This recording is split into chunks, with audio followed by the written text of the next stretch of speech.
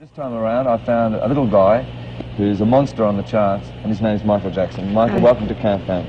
Thank you. A new single that's being released in Australia this week called Going Places, and already a monster on the American charts. Can you tell us a little about that single?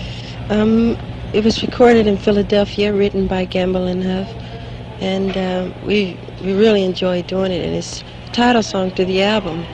It's called Going Places, and I think you'll be getting it soon, and it's doing very well here. Now tell me, what do you think is the success of the Jacksons, yourself and the Jacksons? I would say probably togetherness, or just enjoying our work a lot, putting a lot of love into it, all our effort. You've sprung up a bit since I saw you last. Yeah. Everybody has. Yeah? Yeah. How have you taken it over the last 5 years? I mean, Success? Yeah. Has it affected you much? In a joyful way, in a rejoicing way, because I love it. You have to like it to be in it this long. Yeah. Or else you'd go crazy. It's so much. We've been traveling the world and making records and just having a great time. And give this incredible feeling that they are so together, not only as a group and a performing artist, but as a family themselves. Now, and especially yourselves, the Jacksons. I mean, is that togetherness there as far as the family is concerned? Yes, it is. It is.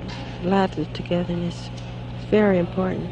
Now listen. Now I'm doing a movie called The Wiz with Diana Ross and myself and Richard Pryor. It's going very well. Well, now, when you were out in Australia, and I remember we actually presented you with the footy, you at that stage were sort of groaning a little because you had a few lectures to do, you had to keep up with your schoolwork and things like that. Do you regret having to keep up with your schoolwork?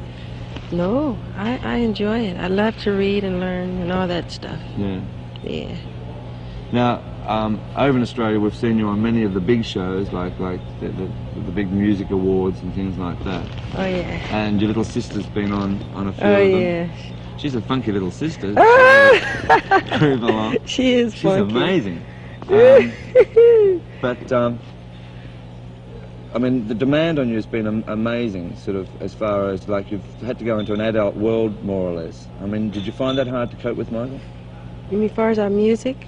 Yeah, and the demand as far as you're having to go on all these shows and sort of really compete against the adults as far as hosting things and things like that. No, it's part of the business, and it comes at you all the time. It's up to you whether you want to do or not, so we do whatever we can. Now, it's almost ironical that you are starring in The Wiz, the film of The Wiz, and playing opposite, or with, the lady that really discovered you, Diana Ross. What was it? How did you feel when you heard you got the part in The Wiz, and especially playing with Diana Ross? I was very happy because, well, I loved the play so much. I've seen it 6 times before I even knew I was going to be in it, and I would talk to Diane on the phone. I say, "You're going to film The Wiz next week, huh? Or next month?" And she would say, "Yeah." Next thing I noticed, I was in it. And they called me, asked me, did I want to do it? I said, yeah. So they sent the script. I came up, met everybody. And what part are you playing in The Wiz? Scarecrow. The Scarecrow? Yeah. Too much. I love it, too. And so, have you started filming that yet? Yes, we've been filming about 2 months and a half. Yeah. We got about 4 months to go. Wish you luck with the film.